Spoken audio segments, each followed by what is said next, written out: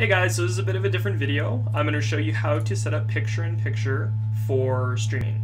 So I know a lot of the people around here do know how to edit and all of those sort of things through Sony Vegas and even possibly Adobe After Effects. So I'm going to show you how to set up everything in OBS so you can make it look as if it were edited in those programs.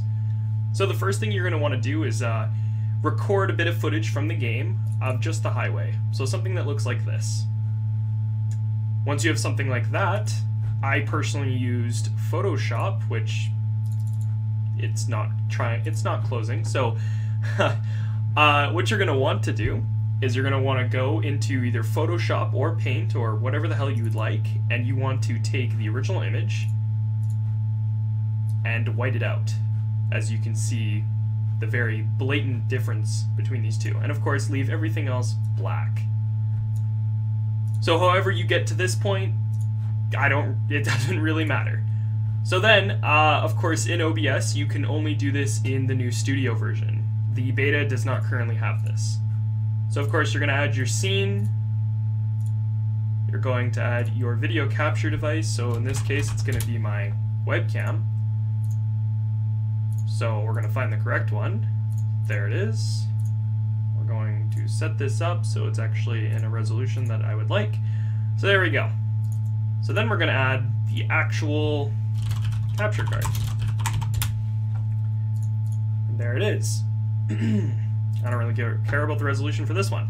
So now you're going to right click the capture card or whatever you're using, go to filters, you're going to right click on this, go to image mask and blend, name it whatever the hell you want, leave this as it is, go to path, browse, find your image that is just white,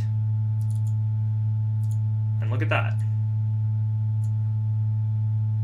You're done.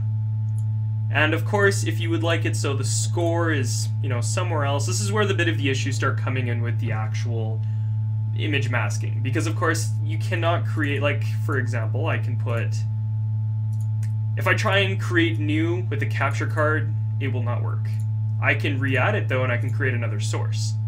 So of course I can put the score here, and I can of course just put something on top of this to hide it, which is what you will do. Or of course you can enlarge it so much that it's off screen, and so on and so forth.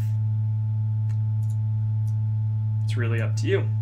The only downside of doing this though is of course every time you want to switch back to see, like, your song scroll or something like that, so you're gonna, another scene,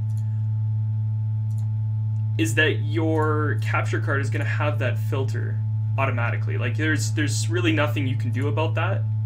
So essentially, you have to manually, every single time, just unclick it. But of course, on the correct scene. So I hope that kind of helps. I don't even know what I'm trying to say anymore. I hope that was a good enough tutorial, and I will see you guys all on the other side.